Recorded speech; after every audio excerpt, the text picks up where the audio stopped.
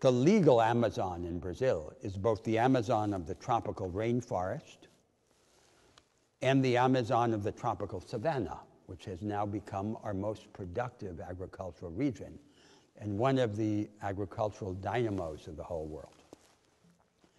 And that is actually 61% of our national territory. So at one point, the government put me in charge of the development policies for the legal Amazon. That would be like in the 19th century telling an American, well, you take care of the United States west of the Mississippi, because it was the majority of our national territory. But it was a vast world. And when I assumed this responsibility, I didn't know the Amazon. I had only begun to travel in the Amazon. And then I discovered this extraordinary, unthinkable world that existed there. And I began to work with the 9 governors and governments of the Amazonian states, with the social organizations, with the academic institutions, in developing a project for the Amazon. Now, the view from afar, from abroad, is the Amazon is a forest. But the Amazon isn't just a forest. The Amazon is both forest and savanna, and something close to 25 million Brazilians live and work there. And if these people lack economic alternatives that are compatible with the preservation of the rainforest, they will be inexorably driven to activities that result in devastation. So we needed to form a policy that was not just environmentally sustainable, but that was also socially inclusive. It could be inclusive only if it was sustainable, and sustainable only if it was inclusive. And there's no precedent for that in the world. There is no successful project of sustainable and inclusive development of a large forested region in the tropics, anywhere on the planet. So we couldn't copy. And the whole tenor of this project had to be entirely different from the kind of environmentalism that on the whole prevails in the rich countries. Environmental politics in the rich countries has been chiefly a kind of post-ideological, post-structural quality of life politics. Its fundamental premise is history has disappointed us, so let us seek refuge in the great garden of nature. That's not the conception that we want to have in Brazil.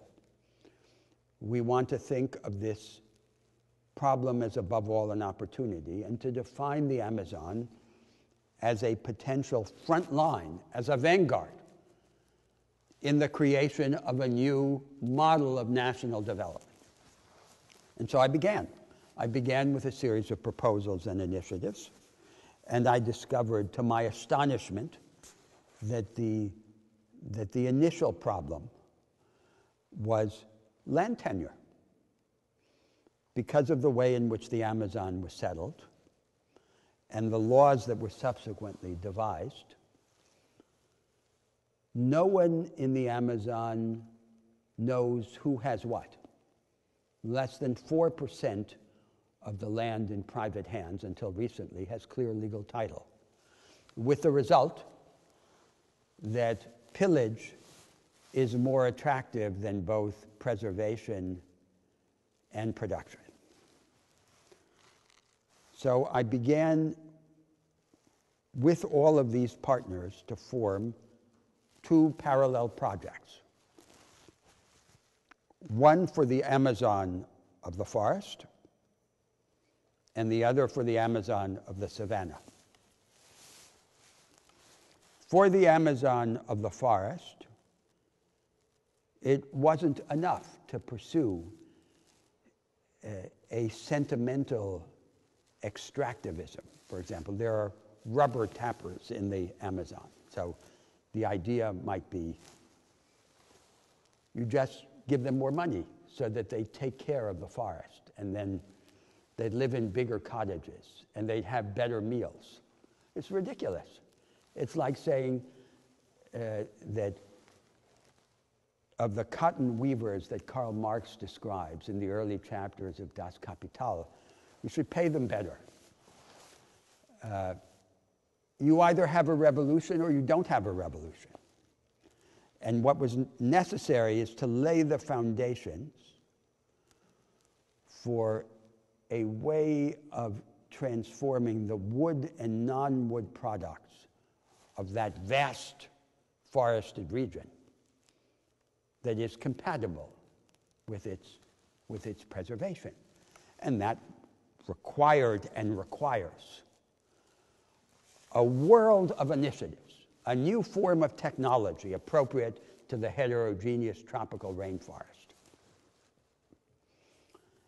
a way of providing advanced environmental services over this huge land area, a series of economic linkages between the urban industrial complex and the forest complex,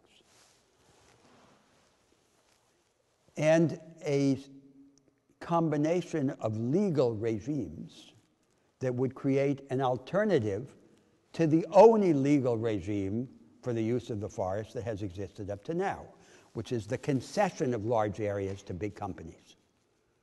We have to have regimes that permit the collective or community management of these forested